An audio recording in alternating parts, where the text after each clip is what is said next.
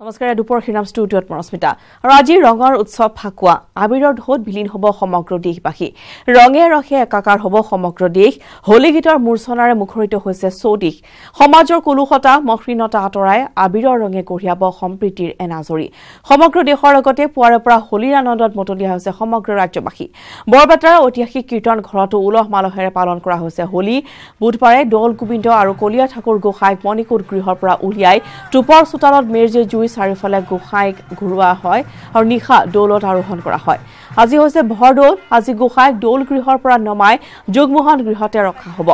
আৰু হোলী উপলক্ষে বৰপেটাত সৃষ্টি হৈছে উখল মাখল পৰিৱেশ কাইলৈ বৰপেটাত অনুষ্ঠিত হ'ব ৰঙে ৰঙে একাকাৰ হোৱা উৎসৱ হুৱেৰী অৰ্থাৎ ফাকুৱা কিন্তু আজি ভৰদৌলৰ দিনাখনে পুৱাৰ ভাগতে দেখিবলৈ পোৱা গৈছে বৰপেটাত যথেষ্ট ভক্তপ্ৰাণ ৰাইজৰ আগমন ঘটিছে আৰু সকলোৱে আবিৰ সানি ৰঙৰ উৎসৱত একাকাৰ হোৱা পৰিলক্ষিত হৈছে হোলী গীতৰ মূৰ্ছনাৰে সমগ্ৰ ৰাজ্য বৰ্তমান মুখৰ হৈ পৰিছে আৰু পুৱাৰে পৰা শিশু বৃদ্ধ বয়োজ্যেষ্ঠ সকলো ওলাই আহি এনেদৰে নিজৰ পৰিয়ালবৰ্গ তথা বন্ধুবৰ্গৰ সৈতে হোলী আনন্দ উপভোগ কৰা পৰিলক্ষিত হৈছে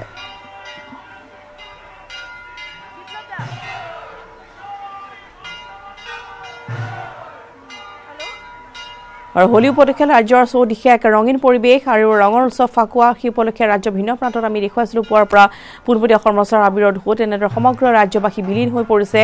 আৰু মাত্ৰ আজিৰ দিনটোৱে তেওঁলোকে অধীৰ আগ্ৰহেৰে বাট চাই থাকে যিটো সম্প্ৰীতিৰ যি এনাজৰি সেয়া সুদৃঢ় কৰে বুলি বিশ্বাস আৰু আবিৰৰ ৰঙেৰে এনেদৰে সকলো যুৱতী তথা বোৱাৰীসকলে সানি আৰু বিশেষকৈ হোষ্টেলত ছাত্ৰীসকলৰ মাজত এনেধৰণৰ উৎসাহ দেখিবলৈ পোৱা যায় যুৱতীসকলৰ মাজত যেটো আত্মীয় স্বজন তথা পৰিয়ালবৰ্গৰ পৰা যথেষ্ট দূৰত থাকে এইসকল যুৱতী আৰু অধ্যয়ন সূত্ৰে বাহিৰত থকা যিসকল যুৱতী অৰ্থাৎ হোষ্টেলত যিসকল বাকি থাকে তেওঁলোকৰ মাজত আজিৰ দিনটো যথেষ্ট উৎসাহ দেখিবলৈ পোৱা যায়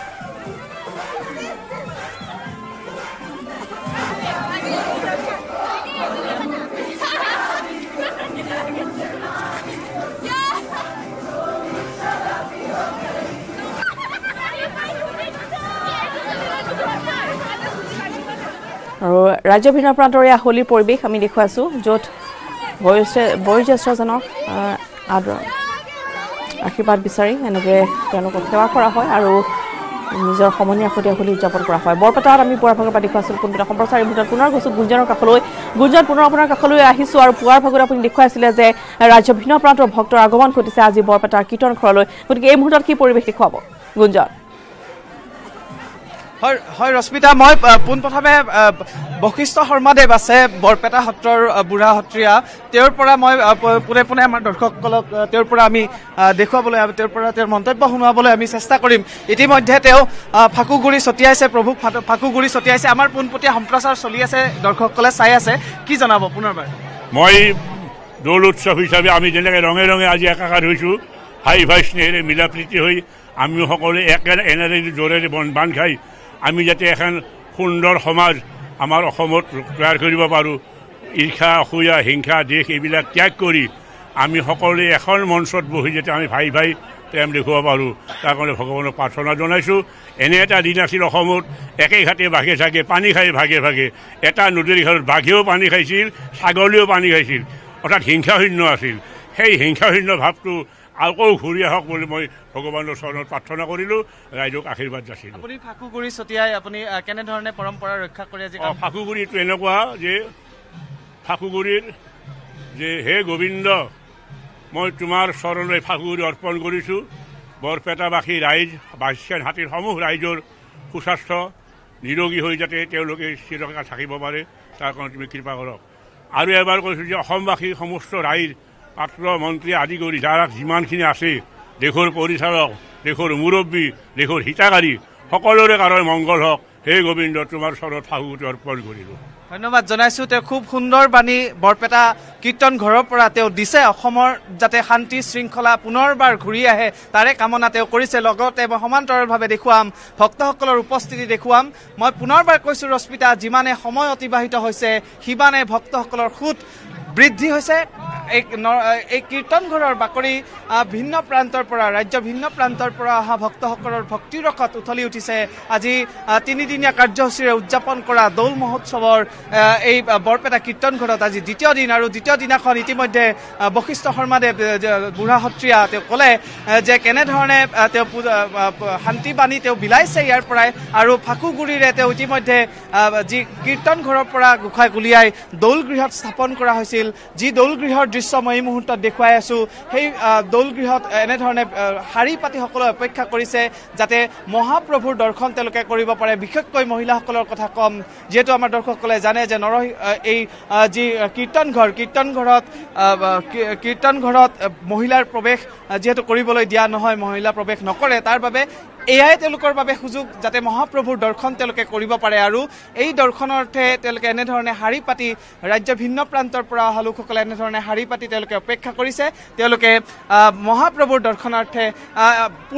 এফালে পুৰুষসকল এনেধৰণে শাৰী পাতিছে আনফালে মহিলাসকল আছে মহিলাসকলো শাৰী পাতিছে ইয়াত উপস্থিত থকা বিভিন্ন জনৰ সৈতে আমি কথা পাতিবলৈ চেষ্টা কৰিম আপুনি ক'ৰ পৰা আহিছে মই বিজনীৰ পৰা আহিছে আপুনি ক'ৰ পৰা বৰপেটাৰ লোকেল হয় মই বৰপেটাৰ লোকেল হয় আপুনি ক'ৰ পৰা আহিছে বৰপেটা হয় আপুনি ক'ৰ পৰা আপুনি বৰপেটাৰ স্থানীয় লোক গুৱাহাটীৰ পৰা আহিছে আপুনি ক'ৰ পৰা মোৰ ইয়াত বৰপেটা দেখোন গতিকে বৰপেটাৰ সৰহসংখ্যক লোক আছে কিন্তু তাৰ মানে এইটো নহয় যে অন্য প্ৰান্তৰ লোক নাই অন্য প্ৰান্তৰ পৰা অহা हजार लोगों समागम याद आप लोग कहाँ से आए हैं? मैं राजस्थानी हरियाणा से। जरा ये आप तो क्या खासियत क्या यहाँ पे देखने को मिला? सर ये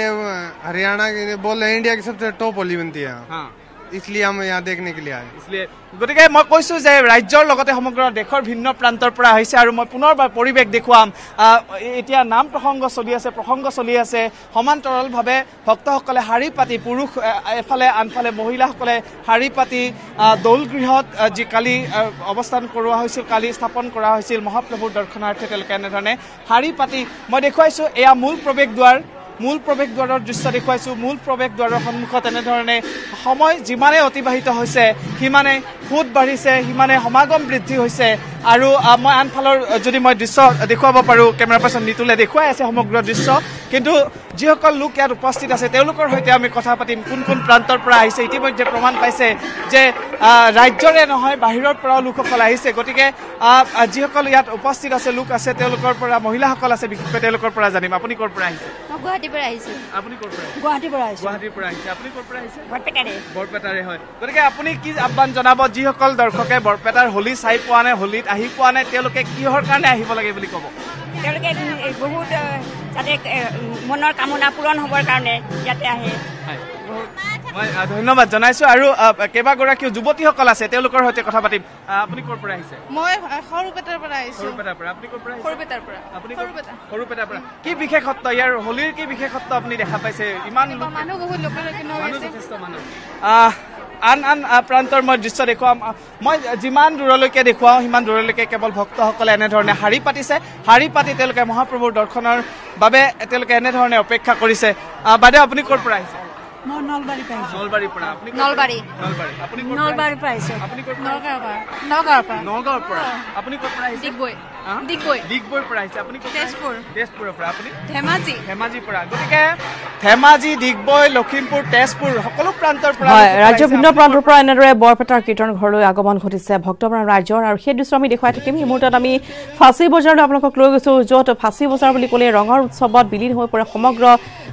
ৰাজ্যবাসী আৰু গুৱাহাটী মহানগৰ বিশেষকৈ এটা থল আমি হীৰক জ্যোতি মালাকাৰ সৈতে সংযুক্ত হৈছো পোনপটীয়াকৈ হীৰক কি দেখুৱাব ফাঁচী বজাৰ কি পৰিৱেশ এই মুহূৰ্তত দৌল গোবিন্দ মন্দিৰত আৰু প্ৰতি বছৰৰ দৰে উখল মাখল পৰিৱেশ দৌল গোবিন্দ মন্দিৰত আৰু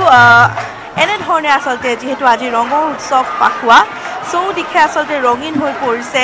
গুৱাহাটীও আৰু এয়া হৈছে উত্তৰ গুৱাহাটী স্থিত দৌল গোবিন্দ মন্দিৰৰ পৰিৱেশ ৰাজ্যৰ বিভিন্ন প্ৰান্তৰ ভক্ত ইয়াত প্ৰতি বছৰে ভিৰ কৰেহি আৰু প্ৰতি বছৰে আচলতে 5 দিনীয়াকৈ ইয়াত পালন কৰা হয় দৌল উৎসৱ আৰু একেই পৰিৱেশ আমি আপোনালোকক দেখুৱাইছোঁ সময় বাগৰাৰ লগে লগে এনেধৰণে ভক্তসকলে ভিৰ কৰিছে আৰু ক'ৰ আহিছা ভণ্টি আমি ইয়াতে থাকোঁ ওচৰতে ভাল লাগে চববাৰে হয় ভাল নিশ্চয় এনেধৰণে আচলতে বিভিন্নজন আহিছে আৰু সময় বাগৰাৰ লগে লগে যেন ইয়াত ভক্তসকলৰ ভিৰ দেখা পোৱা গৈছে ক'ৰ পৰা আহিছা মই গণেশগুৰিৰ পৰা আহিছোঁ প্ৰতি বছৰে আহা নাই মোৰ 2 বছৰ পাছত আহিছো কেনেকুৱা লাগিছে বহুত ভাল লাগিছে সেইটো আজি ফাকুৱা কেনে ধৰণে পালন কৰিবা আজিৰ বিশেষ দিনটো আজি এয়া বাহত আহিছে ফ্ৰেণ্ডছৰ লগত হলি সন্ধিয়ালৈকে খেলিম এতিয়া ঘৰত গৈয়ে হ'ব প্ৰথমতে পূজা দিব আহিলো সো পূজা দি তাৰপিছত ঘৰত গৈ হলি খেলিম ফ্ৰেণ্ডছৰ লগত নিশ্চয় দৰ্শন কৰিলা হয় ভাল লাগিছে কেনেকুৱা অভিজ্ঞতা যিহেতু পোনপটীয়া সম্পৰ্ক চলি আছে আমাৰ নিজে দৰ্শকসকলে আপোনালোকক চাই আছে কি ক'ব কেনেকুৱা লাগিছে ভাল লাগিছে আজি বহুত ভাল লাগিছে এয়াই প্ৰথম আহিছোঁ আজি মানে কেনেকুৱা লাগিছে মানে বুজাব নোৱাৰোঁ মানে বহুত ভাল লাগিছে আৰু নিশ্চয় ক'ব লাগিব এক উৎসৱমুখৰ পৰিৱেশ দেখা পোৱা গৈছে দৌল গোবিন্দ মন্দিৰত আৰু যিহেতু আমি পুনৰবাৰ কৈছোঁ ৰঙীন হৈ পৰিছে আজি মহানগৰী ৰঙীন হৈ পৰিছে সকলোৰে মন প্ৰাণ আৰু তাৰ মাজতে দৌল গোবিন্দত উৎসৱমুখৰ পৰিৱেশ মই আপোনালোকৰ ওচৰলৈ অহাৰ চেষ্টা কৰিম কেনেকুৱা ভাল লাগিছে খুব ভাল লাগিছে প্ৰতি বছৰে আহে প্ৰতি বছৰে আহোঁ আৰু মাজে মাজে প্ৰতি বছৰ বুলি নকওঁ মাজে মাজে আহোঁ যিহেতু কোৱা হয় বা বিশ্বাস কৰা হয় মনেৰে ইয়াত যিয়ে নিবিচাৰক কিয় পূৰণ হয় কিমান দূৰ মানে আপোনালোকে মানুহ একেবাৰে মানুহ কেনেকুৱা যিহেতু আজি ৰঙৰ উৎসৱ ভালে খুব ভাল লাগিছে ভালে ক'ৰ পৰা আহিছে আমি মালিগাঁৱৰ পৰা আহিছোঁ ক'ৰ পৰা আহিছে আমি মালিগাঁৱৰ পৰাই আহিছোঁ নিশ্চয় মহানগৰবাসীৰ লগতে ৰাজ্যৰ বিভিন্ন প্ৰান্তৰ লোকে ইয়াত ভিৰ কৰেহি আৰু বিভিন্ন আশা আকাংক্ষা বুকুত বান্ধি এনেধৰণে ভক্তসকলে ভিৰ কৰেহি যিহেতু বিশ্বাস কৰা হয় মনেৰে যিয়ে নামানক কিয় এইকেইদিন আচলতে এনেধৰণে ইয়াত সকলো ভক্তই বহু আশা আকাংক্ষা লৈ আহে আৰু